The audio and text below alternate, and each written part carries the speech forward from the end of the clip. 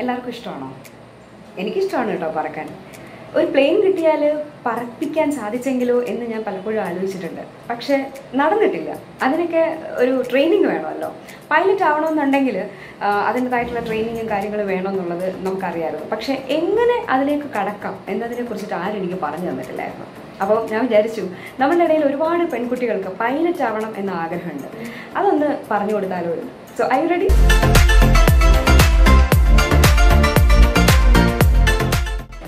പെൺകുട്ടികൾക്ക് പൈലറ്റ് ആവാൻ ഒരുപാട് സാധ്യതയുള്ള ഒരു കാലഘട്ടമാണ് ഇന്നത്തേത്. റൈറ്റ് നൗ നോക്കിക്കഴിഞ്ഞാൽ ലോകത്തെമ്പാടുമുള്ള പെർസെൻറ്റേജ് എടുത്തു കഴിഞ്ഞാൽ women pilots are just 5.4%. Very very minuscule അല്ലേ? ഇന്ത്യയിലത്തെ സ്റ്റാറ്റിസ്റ്റിക്സ് മച്ച് ബെറ്റർ എന്ന് പറയാം. കാര്യം എയർ ഇന്ത്യയിൽ തന്നെ ഏകദേശം 200-ലധികം വിമൻ പൈലറ്റ്സ് ഉണ്ട്. പിന്നെ മറ്റു പല പ്രൈവറ്റ് എയർലൈൻസും കൂടെ വെച്ച് നോക്കുമ്പോൾ definitely India is far ahead with 12.4% of pilots being women, right? However ഇതാണ് സ്റ്റാറ്റിസ്റ്റിക്സ് എങ്കിൽ പോലും ഇനിയും ഒരുപാട് നമ്മൾ മുന്നേറേണ്ടിയിരിക്കുന്നു. ഇനിയും ഒരുപാട് വനിതകൾ ഈ ഒരു മേഖലയിലേക്ക് കടന്നു വരേണ്ടിയിരിക്കുന്നു. സോ പൈലറ്റ് ആവണമെന്നുണ്ടെങ്കിൽ മിനിമം ഏജ് എന്ന് പറയുന്നത് 18 വയസ്സാണ്.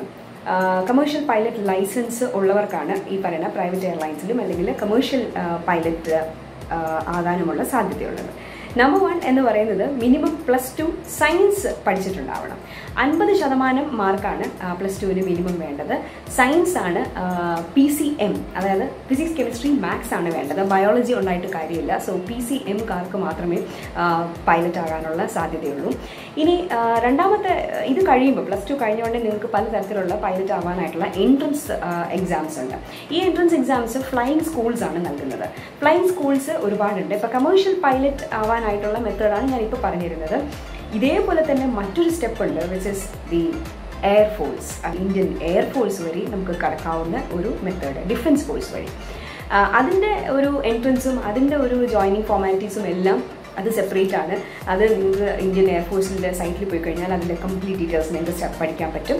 അവിടെ നിന്ന് എങ്ങനെ ഒരു ഇന്ത്യൻ എയർഫോഴ്സിൽ കടന്നു കഴിഞ്ഞാൽ അവിടെ 5 പൈസ ചിലവില്ലാതെ നമുക്ക് പൈലറ്റ് ആകാനായിട്ടുള്ള എല്ലാ ട്രെയിനിങ്ങും അവർ തരുന്നതായിരിക്കും. ഭാവന കാന്ത്, ആവണി ചതുർവേദി ആൻഡ് മോഹന സിംഗ്, ഇവർ 3 പേരുമാണ് റീസെൻ്റ്ലി ഇന്ത്യയുടെ ആദ്യത്തെ വിമൻ ഫൈറ്റർ പൈലറ്റ്സ് ആയിട്ട് കമ്മീഷൻഡ് ആയത്. സോ അത് ഈ മാർച്ചിലാണ് സംഭവിച്ചത്. അവർക്ക് അതിൽ ആ ഒരു നേട്ടം കൈവരിക്കാൻ സാധിച്ചത് എങ്ങനെയാണെന്ന് ചോദിച്ചു കഴിഞ്ഞാൽ ഒരുപാട് വർഷം ഇന്ത്യൻ എയർഫോഴ്സിൽ പൈലറ്റിലായിട്ട് വർക്ക് ചെയ്തു, നോർമൽ ഫ്ലൈയിങ് എല്ലാം ചെയ്തു. അതിനുശേഷമാണ് ഫൈറ്റർ പൈലറ്റിൻ്റെ ട്രെയിനിങ് സ്പെസിഫിക്കലി എടുക്കുകയാണ് ചെയ്തത്. Anyway, so that is one way. ഇനി രണ്ടാമത്തെ വഴിയാണ് ഞാൻ നേരത്തെ പറഞ്ഞ കമേഴ്ഷ്യൽ പൈലറ്റ് ലൈസൻസിങ്. നൗ CPL-ലേക്ക് പോകാനായിട്ട് ആദ്യം വേണ്ടത് +2വിന് മിനിമം 50% മാർക്കോടുകൂടി PCM പാസ്സാവണം. അതിനുശേഷം നിങ്ങൾക്ക് ഇന്ത്യയിലെ വളരെ ഫേമസ് ആയിട്ടുള്ള കുറേയധികം ട്രെയിനിങ് അക്കാഡമീസ് ഉണ്ട്, ഫ്ലൈയിങ് സ്കൂൾസ് ഉണ്ട്. അപ്പോൾ ഏതൊക്കെയാണ് ആ ഫ്ലൈയിങ് സ്കൂൾസ് പറഞ്ഞുതരാം.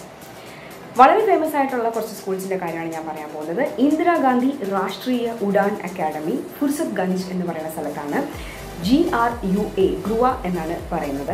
ഇതൊരു വളരെ ഫേമസ് ആയിട്ടുള്ള ഫ്ലൈയിങ് സ്കൂളാണ്. ഇത് കൂടാതെ ഗുജറാത്ത് ഫ്ലൈയിങ് ക്ലബ് ഉണ്ട്, ഡൽഹി ഫ്ലൈയിങ് ക്ലബ് ഉണ്ട്, ചെന്നൈ ഫ്ലൈയിങ് ക്ലബ് ഉണ്ട്, പിന്നെ Patiala flying academy, Patiala aviation club എന്ന് പറയുന്ന അക്കാഡമി ഉണ്ട്, Haryana institute of civil aviation ഉണ്ട്. ഇങ്ങനെ പല പല ഇന്ത്യൻ സിവിൽ ഏവിയേഷൻ അക്കാഡമീസ് ഇന്ത്യയിൽ പല സ്റ്റേറ്റ്സിലായിട്ടുണ്ട്.